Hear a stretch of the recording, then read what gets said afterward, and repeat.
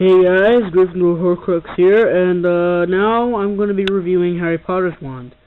I'd like to go ahead and point out that it doesn't have a lid. The reason of that is because the box, it was sat on once by my stepbrother, and so the lid was crushed. The box kind of messed up, but the wand is okay, and that's the most important thing.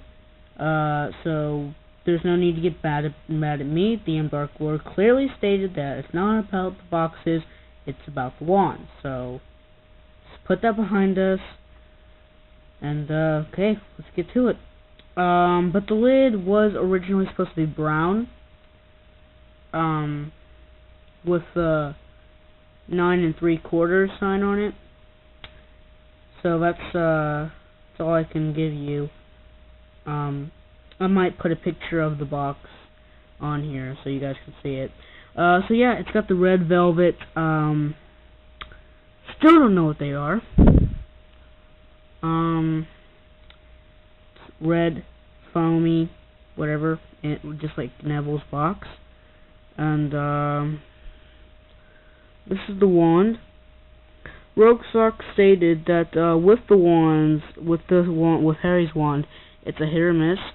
Mine was clearly a miss, because it's a light brown instead of a dark. So yeah, it's got that dark wood-like handle. If you have seen Harry Potter and the Chamber of Secrets, when the Whomping Willow attacks Harry and Ron, the handle, it kind of reminds me of one of the limbs from the Whomping Willow.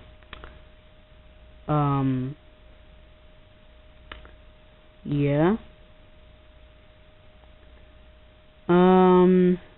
Over here, it kind of looks like Harry pushed the button and then a spell comes out, but nope, doesn't work that way. Like Voldemort's wand, there's a section over here where it's cut off from Harry's wand. You know, it's kind of hard to explain, but look at Voldemort's wand and look at Harry's wand, and they've got similarities over here. And then you've got the plain brown wood-like shaft.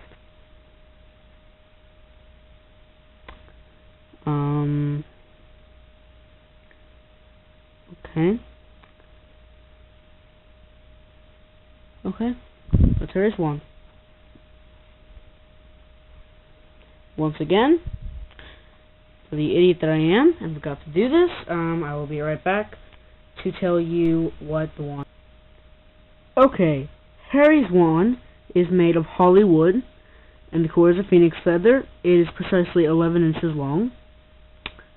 And yeah, that's it. Okay, guys, that is the wand of Harry Potter. Thank you guys so much for watching. Don't forget to subscribe, and I'll see you guys later. Bye.